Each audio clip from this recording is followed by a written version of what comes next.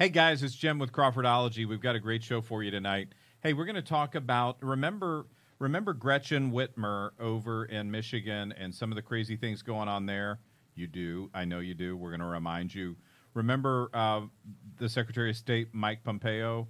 He's got some stuff to say about the Wuhan flu, and the strangest thing is happening in Virginia right now. We have a very activist, overreaching General Assembly and governor right now.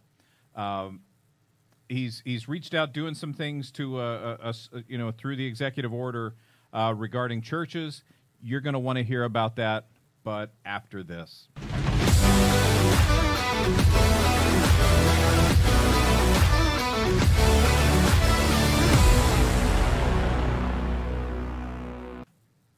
Hey guys, in times like these, you need the best in firearms protection you can get. Our sponsor, ThreatWorks. And these folks, one of the things we haven't talked about is some of the cool things they do for the Hollywood industry. Movies. You can see some here, some that are in their credits. And if you just scroll up a little bit, there's dozens, maybe hundreds more. But that's what some of the firearms or non-firing replicas look like that ThreatWorks provides, and they've provided these for all the big movies. They've been on the Batmobile, on the Green Hornet, on Optimus Prime, all sorts of things. Really, and truly, hundreds of different movies. So, if you are a movie maker, if you need a special prop, go to the guys at ThreatWorks and take a look. And by the way, if you're an individual with a firearms problem or with a firearms opportunity, that you wanted some upgrades, you want to do some laser engraving, these guys have done some really cool work for custom gifts for companies, retirement gifts, some really neat things with their laser engraving, their hydro dipping, and their Cerakote. So just check them out. That's ThreatWorks, ThreatWorks.com. And you're going to be glad you did. So let's see. This week in Virginia, we have a really breaking story happening here Sunday night. Department of Justice. Let's go back a little bit. You're going to remember that not too long ago, the president last week went to the Attorney General for Civil Rights, Eric Dreeben, and the U.S. Attorney for the Eastern District of Michigan, Matthew Schneider. And he said, hey, I need you guys to look at any civil rights claims. We want to make sure that the civil rights of folks aren't being violated because of COVID-19. That it's easy for a state to overreach. It's easy for a municipality to overreach and decide they have authorities that they just don't have. So interestingly enough, on April 5th, Easter weekend, we had Lighthouse Fellowship Church of Chincoteague. So Chincoteague is one of the barrier islands. It's just south of Maryland on Virginia's eastern shore. You might have heard of the pony runs that they do out there between Chincoteague and Assateague. Anyway, the Lighthouse Fellowship Church, here's the thing you need to know. 225-seat sanctuary. They seated 16 people for this service, paying attention to all social distancing norms. They had some extreme extra, hand washing, no contact, cleaning, so forth. And, right after the service, the Chincoteague police decided that it was time to issue a criminal complaint against the pastor, and they did that based on Governor Northam's order. Now, we've got some breaking news coming out of Department of Justice, and let's have a look here. So Department of Justice basically says, hey, wait just a second. You can't do that unless you're going to hold that same standard for every single group in the state. So no one can meet if the churches can't meet. If anyone can meet, you have to apply the same standard. So if you go down to the bottom of the article there, or the bottom of the release, you'll see in the statement of interest that they explained, hey, the government may take necessary and temporary measures to meet genuine emergencies, and that state and localities should be afforded substantial deference to the response of emergency situations such as a current pandemic. But the statement explains there is no pandemic exception to the Constitution and its Bill of Rights.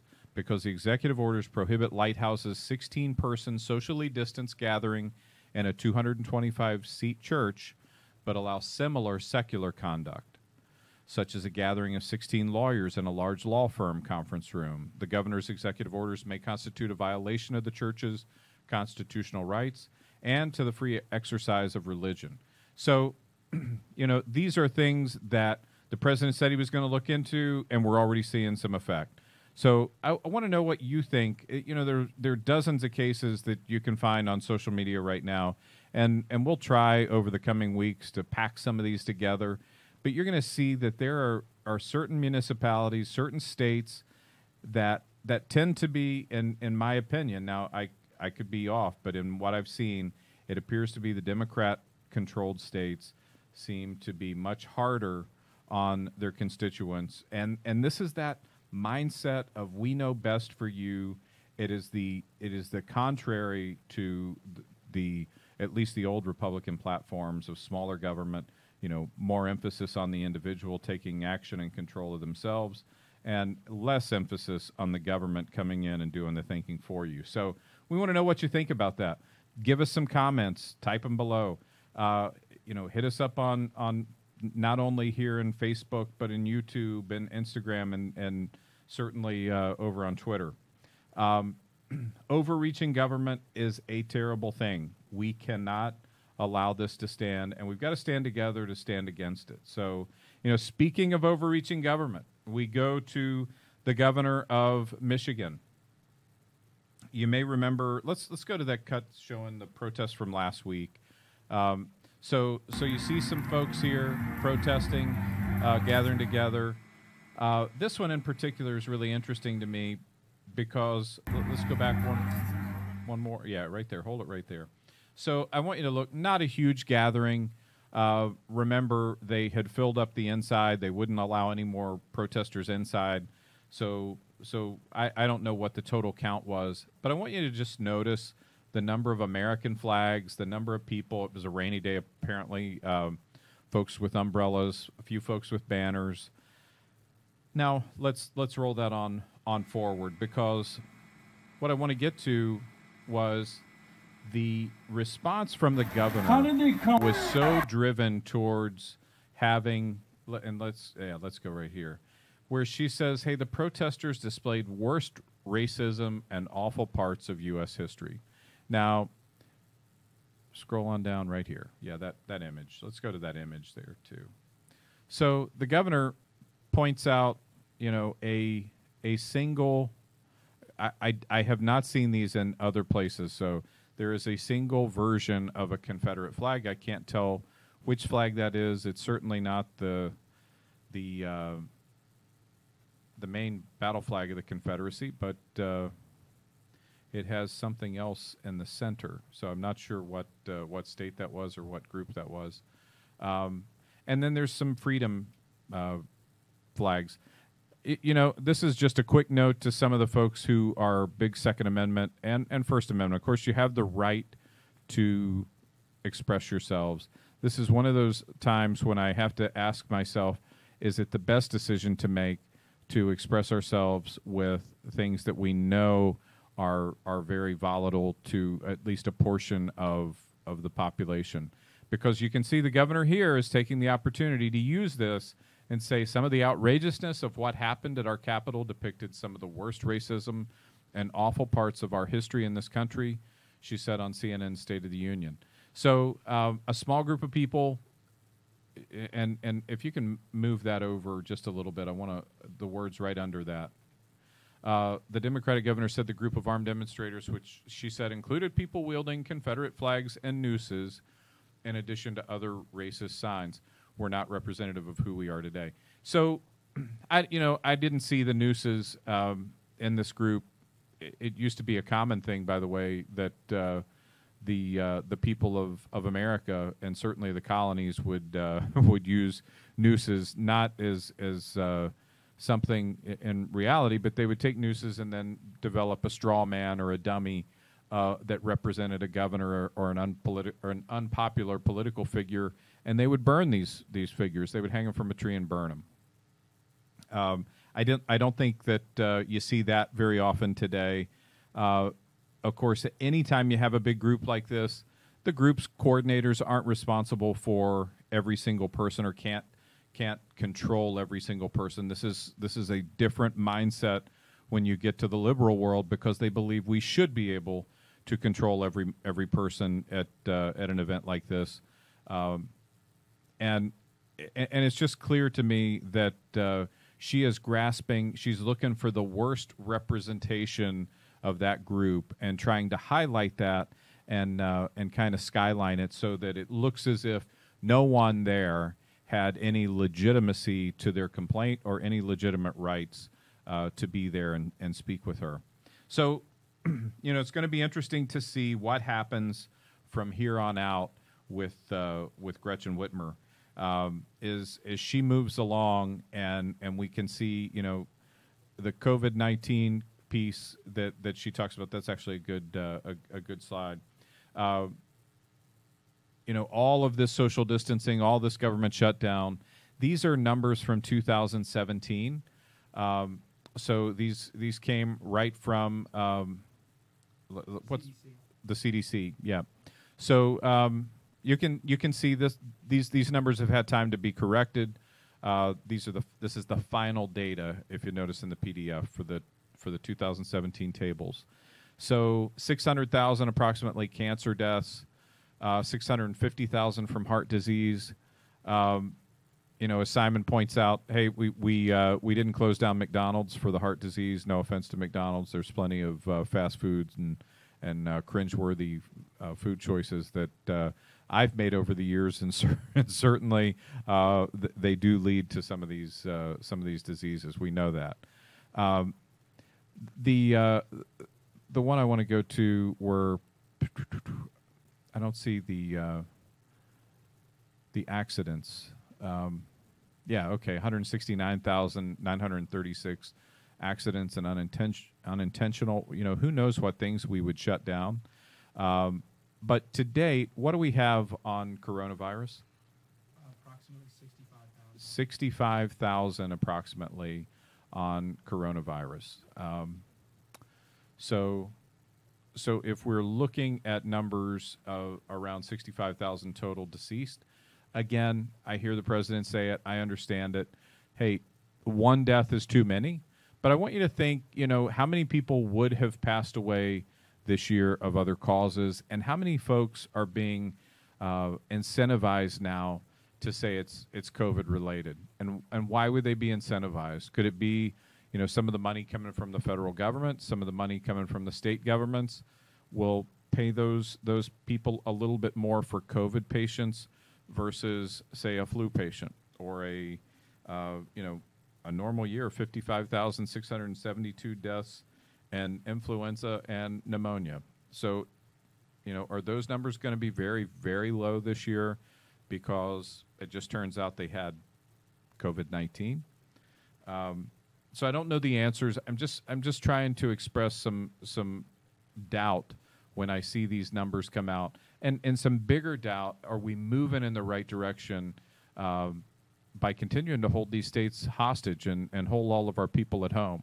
What'll be the next thing that we worry about? Maybe there's going to be another one. There's a killer bee that we see coming from China. It could be that killer bee now will have us stay at home, right? This hornet is giant.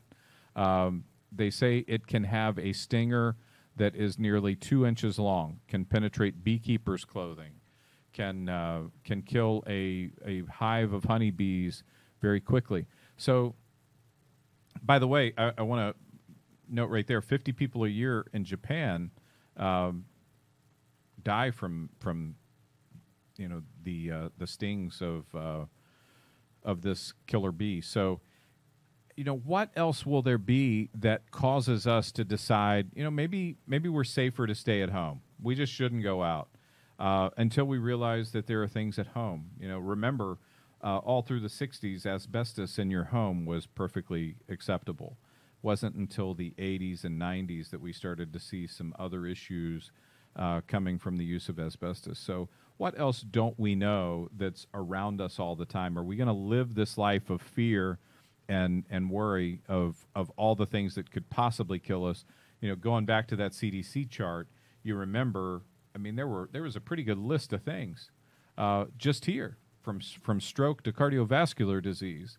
There are many ways that people can expire or pass on. So we don't want to live our lives in a way that we're terrified to just go out and move.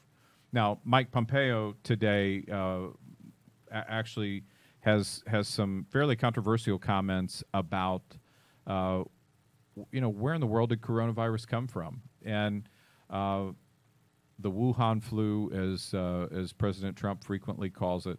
You know, we've seen, or the China flu. We've seen some really credible experts say there is no way that this is man-made, and we've also seen some people say, hey, it is man-made. So, you know, enormous evidence. This is quoting Pompeo that this began in Wuhan. We've said from the beginning that this was a virus that originated in Wuhan, China.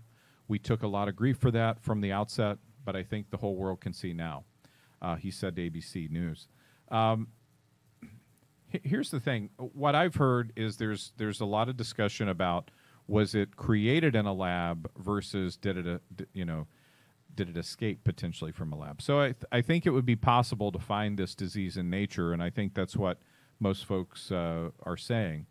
So if you found this disease in nature, that doesn't rule out the fact that maybe once you found it, you decided you wanted to see how it spread and do something. And you could have had a very simple accident where the animal, supposedly the bat, got out and spread the disease to the human.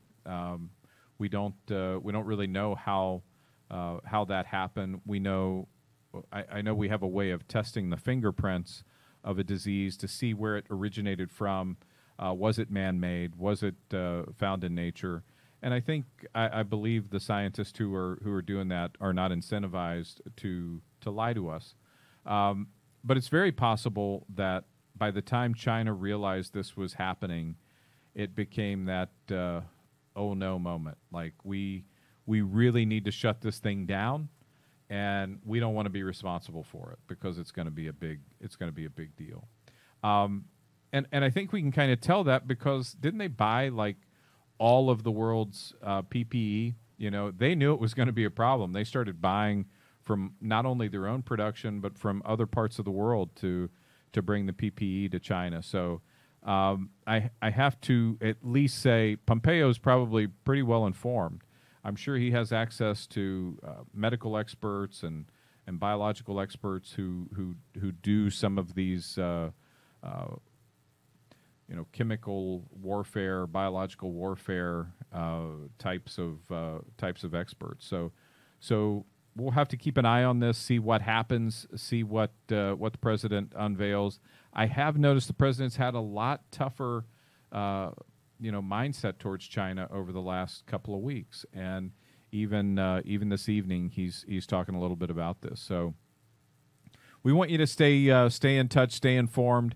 Hey, listen, great things are happening here with the Virginia Department of Justice. I know it's going to happen in other parts of the country as we see these overreaching governments getting their hands slapped and pushed back by the federal government right now and by Donald J. Trump and his desire to maintain our civil liberties. So listen, we want you to make some comments, come and like us on all the different media. We look forward to seeing you next time.